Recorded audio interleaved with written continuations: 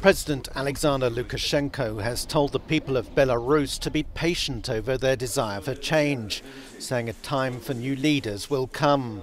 Lukashenko, who has faced fierce opposition following his contested re-election, made his comments during a visit to a factory near Minsk.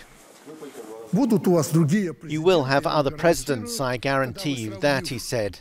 "Then you will compare everything and understand. For now, just be patient. Of course, there are those who do not like a lot of things. Well, we must be patient. Most people want to live in peace and quiet. Sociological studies show that people are afraid of losing stability and order in the country." The Belarusian opposition, led by Sviatlana Tsikhanouskaya, is hoping to start talks with the government in May, if an online poll launched on Thursday gives her a mandate to enter negotiations. She said first indications were positive. Almost 500,000 Belarusians voted for the resolution of the crisis through negotiations just in the past 24 hours, she announced.